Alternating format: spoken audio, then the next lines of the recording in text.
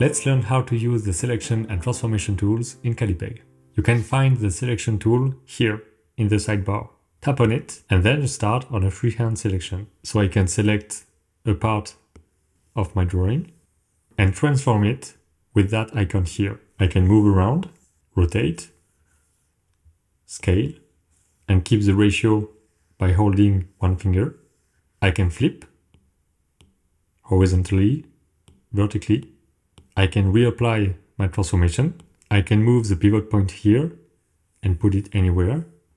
In the center here by holding one finger. So I can rotate around it. I can also put it here and rotate around. I can reset my transformation. Going back to my selection here, I just deselect by tapping on the selection again. I can select with a square or rectangle. I can select as an ellipse or circle. If I want to be quick, I just tap on the quick transform icon and then I select and it will become a transformation that I can use right away. That's handy to just select, transform and go to the next step. For example, there I will just scale a bit and rotate. If I want, I can also tap here and go to the perspective transformation. So I can do that to adapt my shape. And what I like about transformation is that I can apply it on several sheets, even on multiple layers. So here I will select all of that with a tap and tap drag. Then I tap on transform and I can transform everything, even in a perspective mode. And then to validate, I can tap again on the transformation and the transformation is applied on the whole selection. You can also define the quality of the transformation. For the example here, I will show it with pixel art. My shot is 50 by 30 pixels.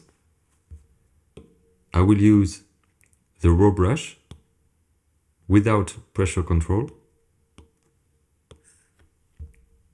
1 pixel. So I can draw like that. I will draw a character here. Then I display the floating menu, 2 fingers long touch. Copy, paste, I move it here, and then I will transform one of them in high quality.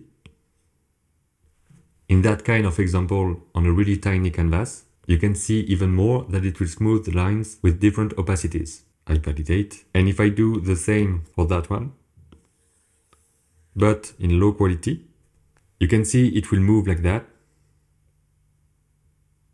But if I apply, you can see here, there is no opacity difference. And there, it added different opacities around the line. That's an extreme example here, but you get the idea. Here, I have 2 identical drawings and I want to scale them up, which is not a good idea at any point because it's pixel based and making drawings bigger can decrease their quality. I select that one here and I will scale it up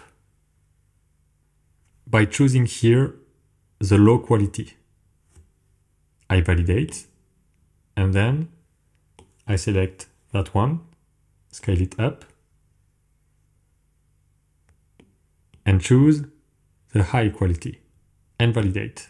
And now if I zoom in, I can see that the high quality is more smooth and the low quality is more pixelated, but it depends on what you want and I advise you to not have to scale drawing up.